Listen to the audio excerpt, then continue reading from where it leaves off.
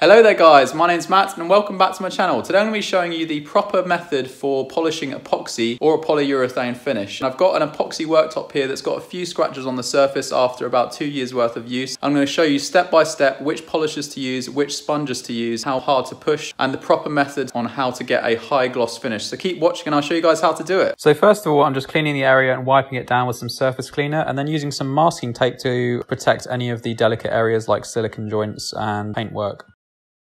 So starting off with a variable speed orbital sander, I got this one from Screwfix. It's their own brand called Urbea or something like that. I'll put a link in the description for it so you can see it for yourself. I started off with a P120 grip sanding pad and realized that that wasn't enough to grip into the surface because this epoxy has cured for about 2 years now and it gets harder and harder with age. So we're starting off with 80 grip and then we'll move on to 120 grip and then 240, then 400 wet sanding, and then 600 and then 1200. But I'll show you a bit more about that a bit later on. But the aim is to get the surface as flat as possible, and you can see these little divots here that I've then gone back over and that have been exposed as you sand the surface. And you just want to try to sand as evenly as possible, not too much in one area. You want to try and blend that into the surface, so you don't want to have a big divot once you finish with it. So sand that down and then blend around it, and then sand it down and blend around it again, and you should get a nice flat surface.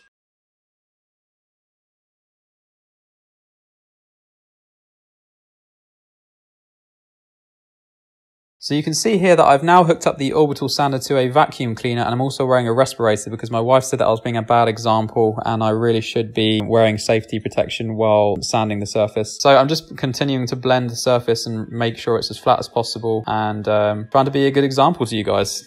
Then using some tissue and some pure acetone, wipe down the surface to get rid of as much dust as possible between each sanding process. Now that the surface is flat and clean, we're now moving back onto 120 grit and working our way up in the grits all the way up to 1200 grit. You don't need to be as hard on the surface now because you're basically just trying to get the finish of the surface to 120 grit rather than grinding into it so deeply to try and get it flat. Now wiping it down with the pure acetone again and just trying to remove all that residual dust from the previous grit so it doesn't contaminate the next grit that you move up onto. We're now using P240 grit and this is going to be the last dry sand that we'll do. We'll start moving on to wet sanding now, and like I said before, just use a light motion across the surface and try to buff the surface up to the next level of grit. You don't need to push down too hard because you're just going to remove extra material. We're then just doing a final wipe down with the pure acetone. This is not the same as nail varnish remover, so there's a link in the description for this industrial grade acetone if you want to find it for yourself. Then using some 400 grit wet and dry paper, using water to lubricate the surface this time, buff the surface as much as possible, and this time it's going to be a little bit more difficult to see where you've already sanded, but just wet polish as much as you can, as comprehensively as possible, and then wipe it down afterwards to get rid of the excess slurry and dust. We're then moving on to 600 grit wet and dry paper, lubricating the surface like we did before, and just wet polishing the surface, trying to get all of the areas that you did with the previous grip. If you don't get all of the areas that you did with the previous grip, it's going to be harder to polish out those deeper scratches at the end with the actual polish that we use in the polishing machine. The final wet polish that we'll do will be the 1200 grit wet and dry paper, and this will give us a good base to start using the machine polisher and the liquid polishers that we'll be using after this. This will give a nice consistent and even matte finish across the surface.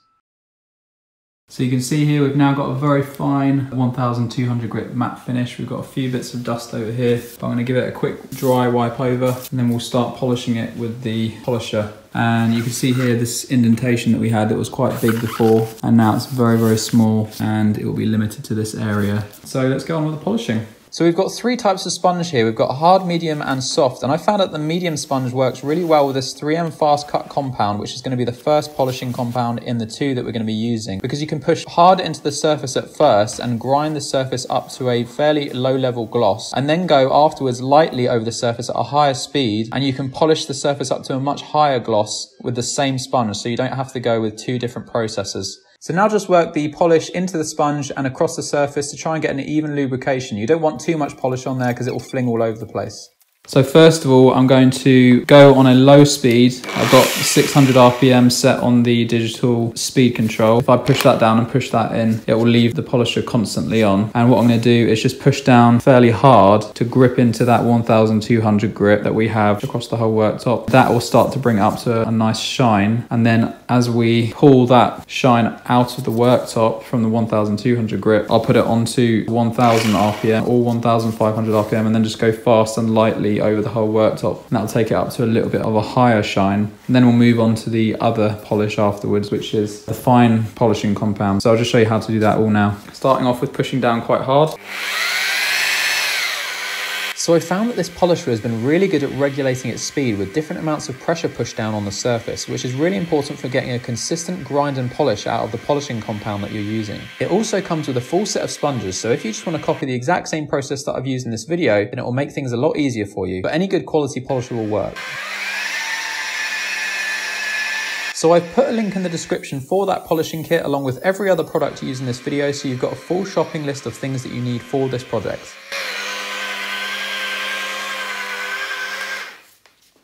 I'll show you what it looks like. So you can see there is some polish still left on the surface, but it's starting to get a lot more shiny. And the polish is drying out, so I'm just going to go ahead and do the rest of the worktop. So I'm going to do it in quarters. Do this side first, that side, this side, and then that side. And then we're going to wipe it all off and I'll go on with the next polish. You can see here in the surface when I'm polishing that there is this white patch here which is sticking to the surface, and then when it's polished and it becomes glossy, this white patch will go away. That's the 1200 grit then turning into a high gloss finish. So I'm just pushing down quite hard, and you can see as I move into new areas that's not been polished yet. And then I go over it. So just carefully finish polishing off the surface, remembering to use a fairly hard pressure but low speed at about 600 RPM. Then in the second pass, reduce the pressure and increase the speed up to around 1500 RPM. Then wipe the surface clean, removing all the residual polish. So we're now moving on to this bottle, which is the second in the two that are in order here. That was the first one, which is the one on the left there. And this is the one on the right. Fast cut and perfect it fine compound.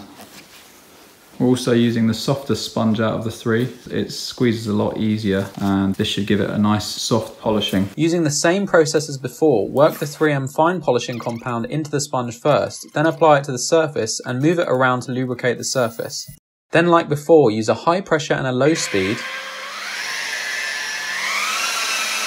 And then this time in a second pass, use a low pressure and a higher speed of around 2000 RPM. Continue to polish the surface like this and use a microfiber cloth in between to check the surface until you get a really high gloss finish.